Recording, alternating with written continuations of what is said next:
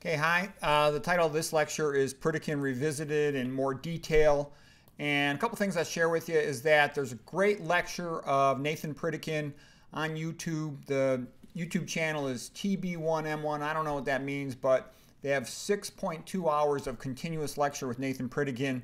And I just reread this book. I had read it 15 years ago. It's called Pritikin Program for Diet and Exercise by Nathan Pritikin. It's from 1979. It's a very good book. There's a lot more to this book than one would expect. He starts out by going through the history of the Pritikin Program. He goes then through his biography and some case studies, then through individual foodstuffs and his perspective on them. Then I thought the best part of the whole book was in the back. He specifically goes through the rationale based on all the scientific literature, nutrition studies that he's got, and he references them. So it was quite good. When Pritikin was about 40 years of age, he was diagnosed with moderate to severe coronary artery disease based on a treadmill stress test, and he had an abnormal EKG with posterior wall ischemia. Okay, his total cholesterol was about 300. He was, very interested in saving his own life. He's a real bright guy. He studied the nutrition literature. A couple things had a big influence on him. First of all, he had seen the World War II data during rationing, and what he found was the persons in Europe that had rationing whereby no meat or simple sugars were available to them, they had a dramatic drop in their incidence of death from myocardial infarction. So the point of that is that the psychological stress was less significant than was the change in diet. So diet is more important than psychological stress. Diet is more important than exercise. Exercise and stress are important, but diet is the most important thing for prevention of coronary artery disease. When we say coronary artery disease, we mean atherosclerosis in the coronary arteries, which can plug them up and cause a myocardial infarction. So that had a big impression on him. He then also went and got worked up himself with Lester Morrison and then some other cardiologists, and he wanted to improve his collateral flow, so he started walking and eventually jogging in his exercise, and he recognized that he had to change his diet as he started reading about atherosclerosis around the world. And it's very impressive. The whole story is very interesting. He had spent a lot of time really going through the scientific literature available to him. It took him about 11 years, but he repeated his treadmill stress test, completely normal. He ran at a fast pace with a continuous heart rate of about 177, and not a trace of coronary ischemia. Dr. McDougall has said, "Don't even consider testing my knowledge until you've read Nathan Pritikin and Walter Kempner."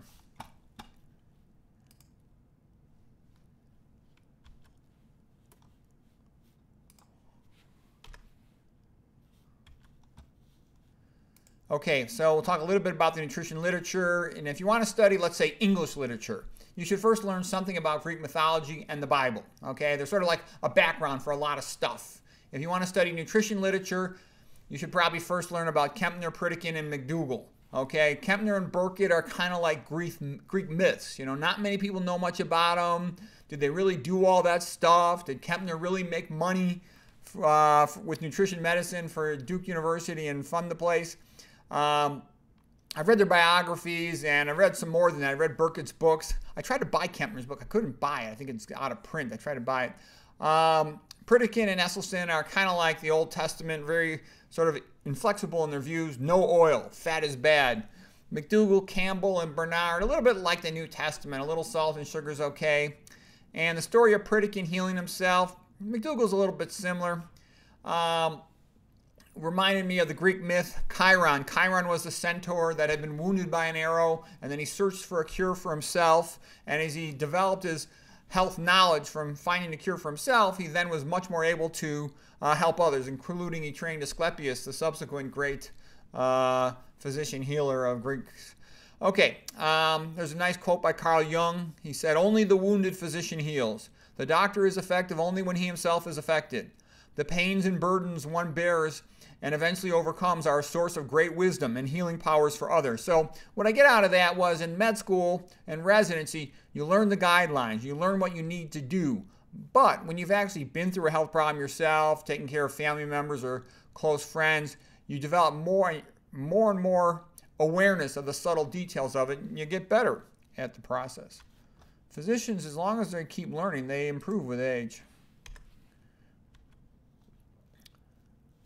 Okay, so a couple things here that are interesting is Pritikin reversed his own coronary artery disease. He even volunteered his body at autopsy to make it public knowledge, and his coronary arteries were clean. Okay, and this is a guy who used to have moderate to severe ischemia.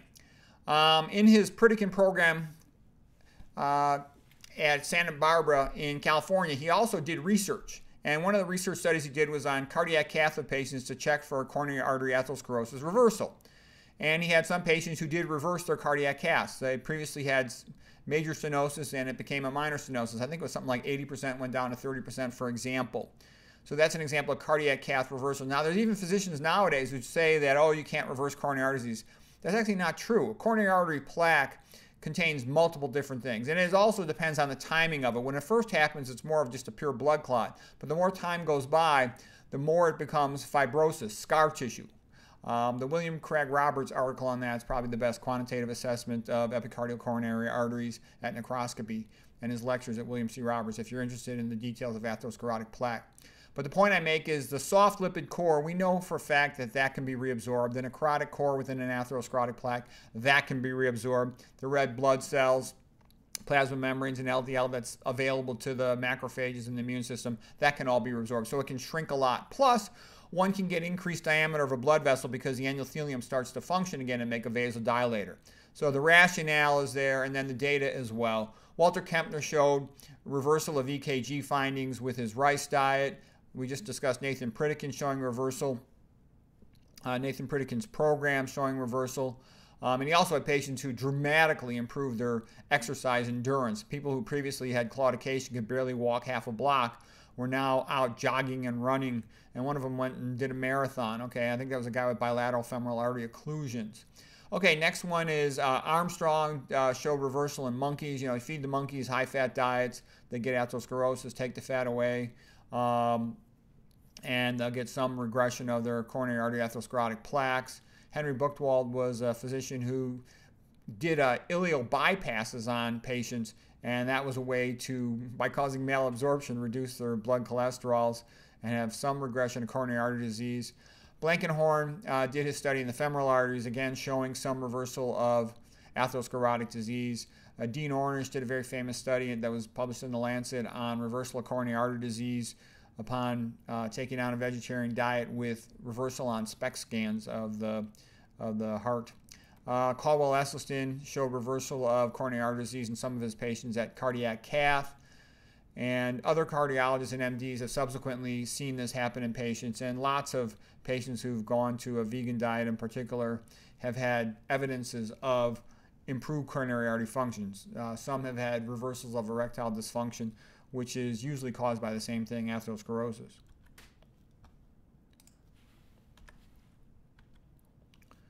Okay, another thing that was very interesting was Nathan Pritikin spoke about calcium. And so lots of people worry about their calcium for osteoporosis, postmenopausal women, and he gave a great epidemiology. Epidemiology is often like the most helpful thing because things become more obvious. So in the Bantu women in Africa, they typically have an average daily calcium intake of 350 milligrams per day, and that's about the same amount as 1 glass of milk. The USRDA for calcium is about 1,200 milligrams per day, so about 4 times that almost. And that's for a woman of reproductive age. The Bantu women on average have about 9 children, and they typically breastfeed for about 2 years. And the Bantu woman in her adult life drinks no dairy, okay? But they don't have any problem with osteoporosis. So that's the point. They have this minimal calcium intake, and despite the calcium burden, so to speak, of donating calcium to one's baby in utero and breastfeeding, which includes some calcium being put into the breast milk, they don't have any problem with osteoporosis. The gut's good at absorbing what it needs. And so the point is, do women really need calcium supplements? The more up-to-date thought is probably not, that it can even increase all-cause mortality because it's thought that it might induce a transient prothrombotic phase in the blood when that bolus comes through the calcium absorbed from the gut into the blood. It contributes to the clotting factors. On the other hand, if you just check the blood after a midnight fast, for example, it'll be normal. So it's not something that's a persistent finding. So that's a little bit on calcium intake. That's kind of interesting.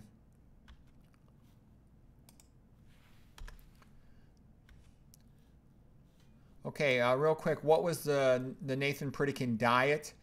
It was predominantly vegetarian diet, starch-based, does allow a little bit of meat and dairy. I have a feeling that a lot of people, they grew up eating meat and dairy. It seems like a normal thing. They were conditioned to think those were good foods, so it takes time to let go of them. This book here, and again, it's a great book, Pritikin Program, and it was written in 1979. Over time, a person will often progressively let go of the meat and the dairy as they learn more about it and they don't want anything to do with it. So the Pritikin diet still allowed a little bit, in part, he said, because it provided B12, but of course a person can supplement with B12. And the goals of the diet were to end up with about 10% fat, about 15% or less on protein, and about 75% of complex carbohydrates, predominantly complex carbohydrates. And so, you know, we'll come back to it, but it's hard to get only 10% fat if you're eating any meat, because meat has tons of fat. Avoid processed foods, all processed foods, no oils, no sweets, no caffeine, no coffee, no tea.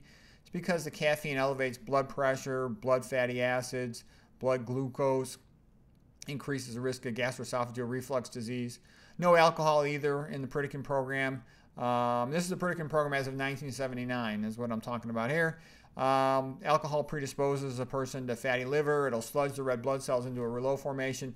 It's a 2-carbon unit ethyl alcohol, and a lot of it gets made into like acetyl-CoA in the liver, and that'll then subsequently sometimes just be made into saturated fat like palmitate, palmitic acid, C16, no double bonds. It'll also increase platelet stickiness. It's a bit of an immune suppressant, increases cancer risk. There's nothing good about alcohol. I recommend don't even drink it at all, 0. No nuts except chestnuts. And by the way, why do I say that about alcohol? This is my opinion. Because I think the antithrombotic effect is overrated, exaggerated for just 1 or 2 drinks. And it is a brain toxin. It's how we sterilize the skin. We're doing a blood draw, for example. And I just think it's overrated. You don't need it for anything. And there's always some catch with alcohol. You're pouring that tumor promoter right over your mouth. That's a terrible spot to get a cancer. Okay, no nuts except chestnuts, because chestnuts are really low in fat. The other nuts are high in fat. And in general, one of the biggest things he emphasizes throughout is lowering one's fat intake. Try to walk at least twice a day for 30 minutes or more each time. Exercise is real important. I believe it's real important because you clear out the extracellular matrix by increasing lymphatic flow 10 to 30-fold. And he just said, you know, sort of the body is a use it or lose it system. And if you don't keep exercising, your body gets progressively lazier and fatigued. And you'll lose the capacity over time. He limited sodium to 3,000 to 4,000 milligrams a day, which I think is too high. He was a big believer that fat was a more important cause of hypertension than is sodium. I'm not so sure I agree with that. I would keep sodium lower. The Yanomamo only eat 200 milligrams a day of sodium. Kempner had some patients as low as 150 milligrams a day for his control of hypertension. He recommends limiting beans to only 1 to 3 times per week. The reason he did that is because beans are high in protein. They're about 25% protein. And because of that, if you're eating them every day, you know, it'll take a little more effort to keep your total protein intake below 15. Me personally, I like eating beans. I eat them quite often, but I try to mix them a lot with something lower in protein. For example, with rice, or I'll eat a lot of fruit that day.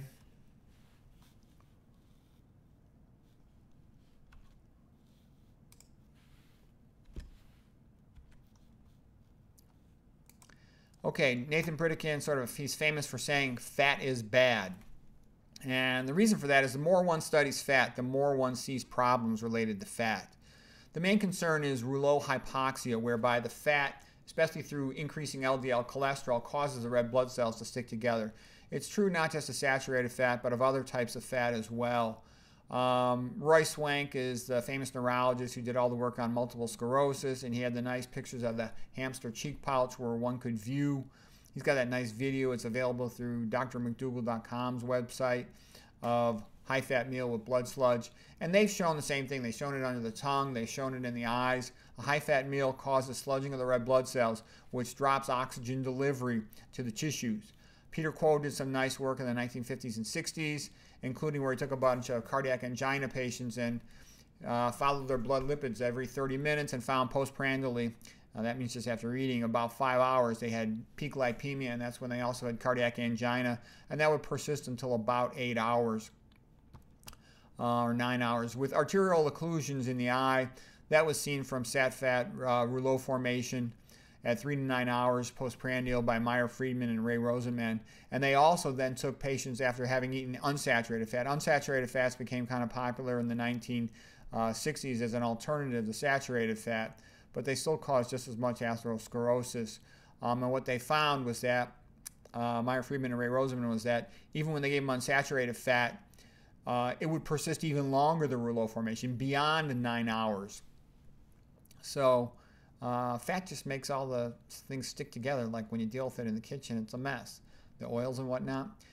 Inducing insulin resistance. You've all heard about the Sweeney paper, the Hemsworth papers. The bottom line is fat increases insulin resistance, predisposes to diabetes and fatty liver. Fat's also bad because it increases the risk of cancer. The more fat a person eats, the higher their risk of cancer for breast cancer, prostate cancer, and colon cancer. A high-fat diet causes up to 10 times increase in the amount of bile acids secreted from the liver and the gallbladder, and this eventually leads to more colon bacteria being anaerobic. You get a negative type of gut flora. You get more secondary bile salts. Or primary bile salts sit around in the colon. They get converted by the bacteria to secondary bile salts, and they're potentially carcinogenic. Okay, another thing as well, some people say, well, don't you need your good fats? How are you going to get enough omega-6, omega-3s? And the point is, you actually need more omega-6s than you do omega-3s. And one bowl of oatmeal, 100 grams, will give you all the omega-6 linoleic. It's the precursor essential fatty acid that you need. It's C18-2, meaning 18 carbons, 2 double bonds. So it turns out to be pretty easy to meet those demands. There was a guy by the name of Winitz who took a bunch of patients with a chemically defined diet, and he fed them just 0.7% linoleic acid, C18, 2 double bonds, omega-6 position, to meet their fat needs, and that was plenty adequate. And there's other persons who've confirmed that study. McKean's one of them. And so the point is, and here it is said by Nathan Pritikin, there's no such thing as a fat-deficient diet when a person's eating naturally occurring food. So that's the least of your worries should be to get more fat. You don't need it. The average person doesn't need it. Okay. Simple sugars are bad. The human body's not made for simple sugars. Simple sugars, when, let's say you drink a sweetened drink, there's nothing in nature like that where you can drink, 16 ounces of a really sweetened beverage. Your blood glucose spikes, and when your blood glucose spikes, the insulin tends to overcompensate, drive it down too low, and you get rebound hypoglycemia. And if it's real severe, that could be significant, have a negative effect on the brain, but it's especially significant if you're simultaneously eating a meal with a lot of stimulants. Like if you're smoking a cigarette, you got the nicotine, you're drinking caffeinated beverage, you got the caffeine as a stimulant. If the food contains MSG and aspartame, those are two stimulants. So now you run the danger of ramping up your metabolic demands of your hippocampal neurons because of all these stimulants, while simultaneously potentially dropping the blood supply if you eat a high-fat meal, dropping the blood supply due to vasoconstriction if there's a lot of sodium in there, or dropping the glucose supply because of rebound hypoglycemia. The relevance is it takes tons of energy to pump out excessive intracellular cytoplasm calcium due to excitotoxins. And if you don't have the blood glucose available or oxygen available, you're going to have a hard time pumping out that calcium, and that could lead to overstimulation of a neuron. It fires too many action potentials and the neuron dies. That's called excitotoxicity. The best food for humans in general to satisfy hunger is starch because it's a complex carbohydrate, and the fiber has to be peeled off by the gut and then get this slow absorption, like a slow release energy pill, sending about 2 calories per minute from the gut into the blood. And that's perfect for the human body, a continuous, steady energy supply. And the body's very good at handling that.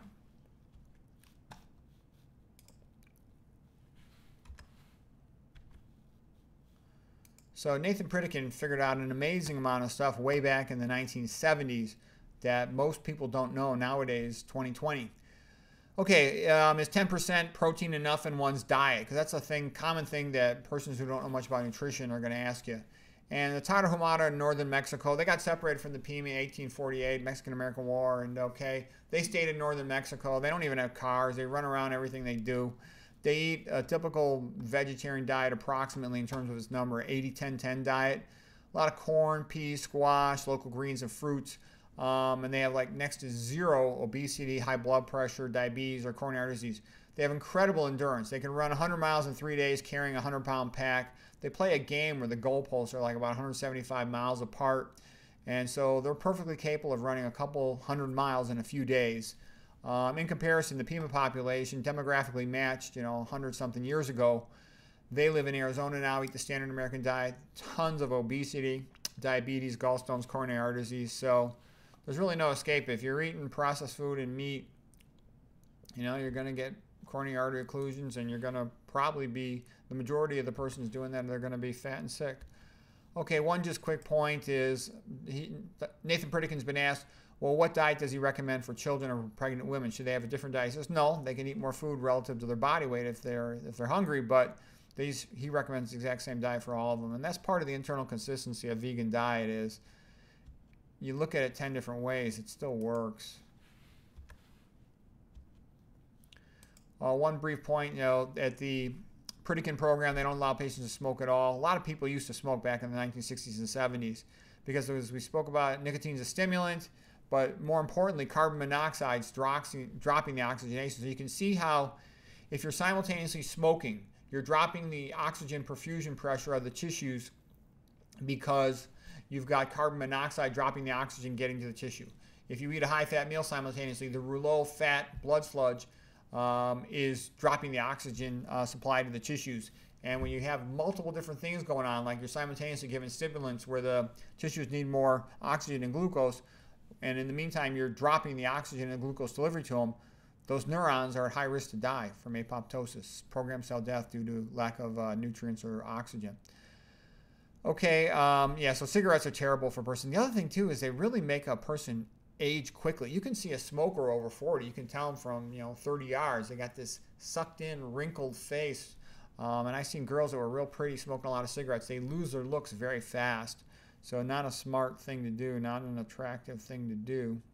Another thing interesting, and again, this is all stuff Pritikin knew back in the 1970s, was lung cancer patients have a much higher risk of getting lung cancer if they simultaneously have a high blood cholesterol.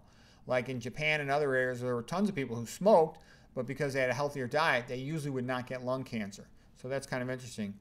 High-fat diet, synergistic to promote cancer formation. Okay, is there anything I disagree with Pritikin?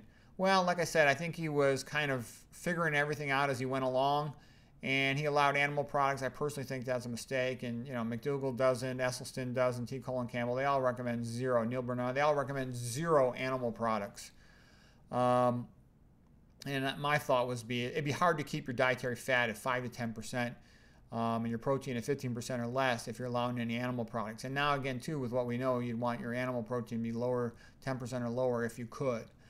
When you eat animal products, there's a tendency to overeat.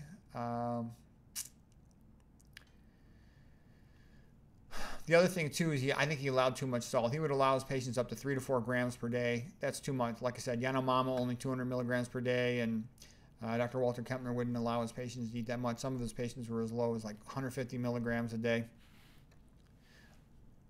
Like Dr. McDougall, what does he say about salt? He says, let them put a little salt on their food, or otherwise they won't eat it. So yeah, a lot of people are very obsessed with taste. And don't get me wrong, you want your food to taste good, but you don't want that to be a higher priority than your health. I like the taste of vegan food. Okay, more Pritikin insights. The standard American diet's about 40% fat, 20% simple sugars, and they both have next to zero nutrients in them. Flour is often another 15% of calories. So if you total that up, you've got 75% of your calories coming from food that has almost zero nutrition value, even potentially negative nutrition value.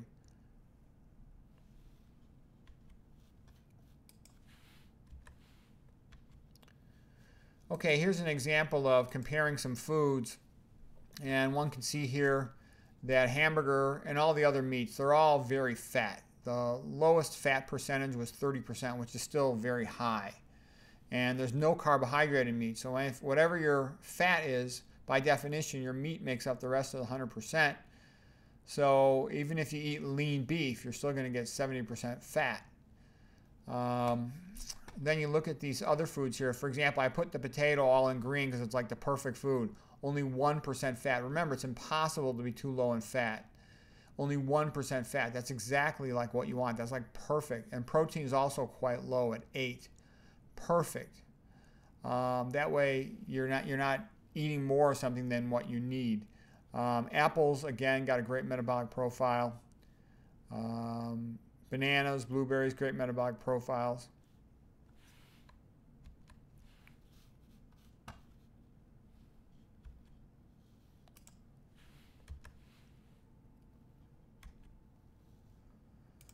Okay, I included some references here if anybody's curious, like we spoke about, regression of coronary artery atherosclerotic disease in monkeys, the significance of carbon monoxide in smokers contributing to the ischemia due to rouleau formation with a high-fat meal. The rate of atherosclerosis changed during treatment of hyperlipidemia, Blankenhorn study in 1978. Effect of saturated fats on lipemia, conjunctival circulation, the great Friedman and Rosenman experiments. Goldblatt's work was somewhat similar to Warburg, inducing malignancy in rat subjects.